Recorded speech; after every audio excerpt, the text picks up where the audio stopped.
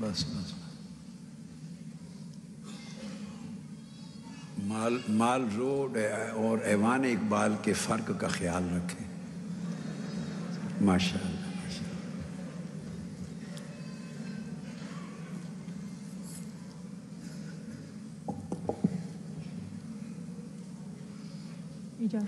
जी इजाज़त है। माशाअल्लाह।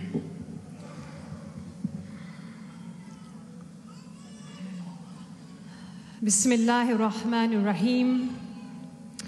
His Eminence Sayyidi Shaykh-ul-Islam Dr. Muhammad Tahir-ul-Qadri, honorable guests and respected members of the audience, Assalamu alaikum wa rahmatullahi wa barakatuhu. It is with the blessings of Allah Almighty and through the wasila of the Holy Prophet sallallahu alaihi wa alihi wasallam that we are here at the inauguration ceremony of this truly magnificent and remarkable inauguration of the Quranic Encyclopedia by Sayyidi Shaykh-ul-Islam. Allah Almighty Himself introduces the Holy Quran in a beautiful way in Surah Nahl. Allah Ta'ala states, "And we have revealed to you that glorious book, which is a clear exposition of everything and is guidance, mercy, and glad tidings for the believers." Here, Allah Ta'ala states that the Quran contains detailed knowledge of every single thing in the universe. This is the book which is the sole source of final, definitive, and conclusive guidance, which leads humankind towards perfect success in this life or in the hereafter, inshallah. This is the book which is a fountain of mercy. This is the book which is a fountain of compassion. And this is the book which is a fountain of care for all those who practice this guidance in their lives. The Quran is a book of hidayah whose ilm is everlasting, continuous, and comprehends every aspect of human life. But crucially, the Quran is not stagnant. Indeed, it is almost like an organic, living form of life that has been providing guidance to generations over centuries. So if the Quran is such a glorious book, if the Quran contains so much hidayah, so much ilm, the question arises, what is so significant about this Quranic encyclopedia? Why do we need this Quranic encyclopedia? Why has this compendium been created? What are the reasons? My brothers and sisters, Quranic guidance comes in two forms, two manifestations, explicit and implicit. Implicit Quranic guidance comes in the literal form of the words of the Quran. That is explicit. And implicit guidance comes in the form of the Sunnah and Quranic guidance. My brothers and sisters, in the previous centuries, the great classical scholars and authorities of Islam derived their guidance from both these two sources, the Quran and the Sunnah. They maintained a balance of continuous, comprehensive, expansive, creative, and progressive knowledge. In reality, they made the Quranic knowledge, the Quranic ilm, easily accessible to the masses.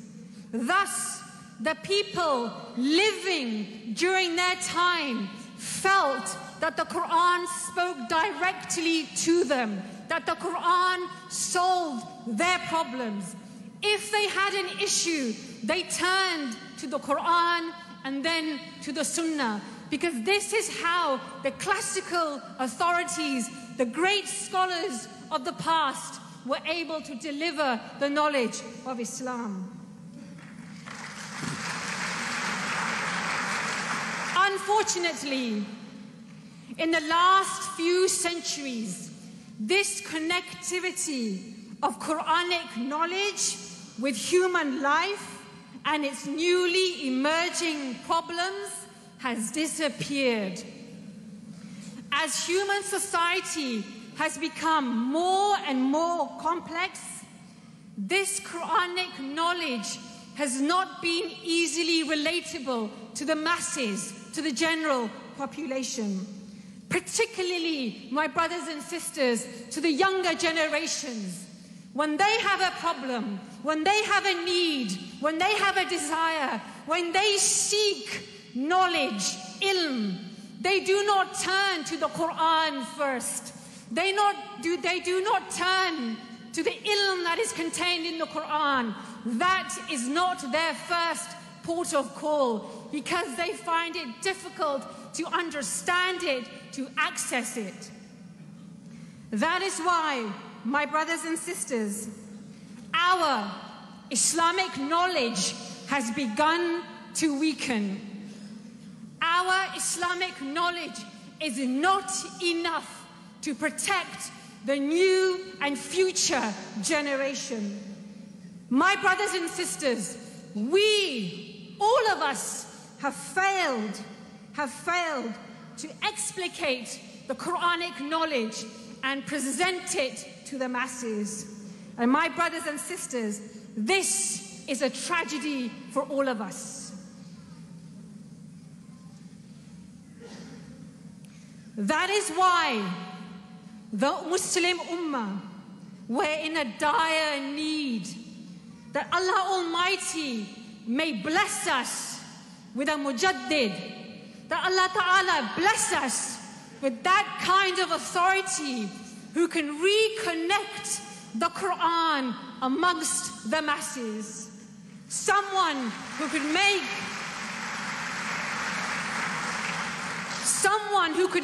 the Quran easily accessible, no matter what your knowledge level, no matter how much you have studied, whether you have a PhD or whether you are a simple metric pass, it doesn't matter.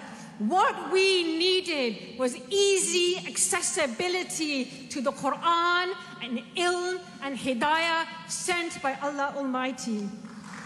So who was it? Who was there to take up this challenge, to take up this gauntlet, to take up this monumental task? Who could it be? The only person in this world with the education, with the knowledge, with the ilm, with the capacity, the only person that Allah Ta'ala blessed in this world who could take up this task was Sayyidi Shaykh-ul-Islam Dr. Muhammad Tahir-ul-Qadri. Sayyidi Shaykh-ul-Islam, by creating this connectivity, this link of the Quran with the younger generation, with the Quran with the future generation, the Quran for everybody, Sayyidi Shaykh-ul-Islam has become a beacon of light.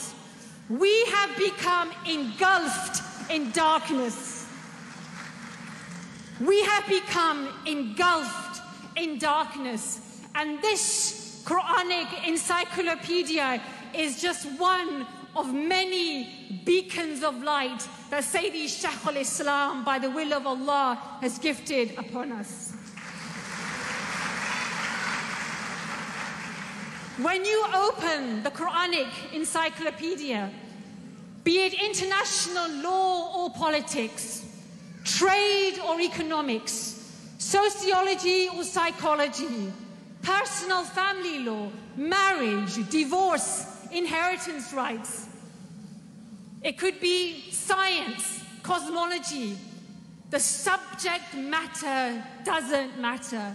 Indeed, if you just want to know about the wonders of the earth, how Allah Ta'ala has made the beautiful oceans, how the moon rises, even, my brothers and sisters, when you are feeling sad, when you are feeling lonely, when you are feeling frustrated, when you are feeling down, you can pick up the Quranic Encyclopedia, look at the chapter, and Allah Ta'ala, through the Quran, will bless you and guide you with His ilm and hikmah. My brothers and sisters, many have yet to speak. We are living in an age where we have this authority, this shakhsiyat, this person amongst us. My Shaykh, my Murabbi, on behalf of all of the sisters present here today, I salute you for women's empowerment. I salute you for the work that you have done for the masses, for the youngsters, for the elders, and most importantly, for the Muslim Ummah.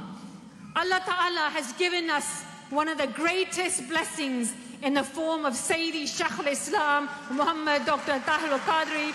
May Allah Ta'ala give you a long and successful life. Assalamu alaikum wa rahmatullahi wa barakatuh.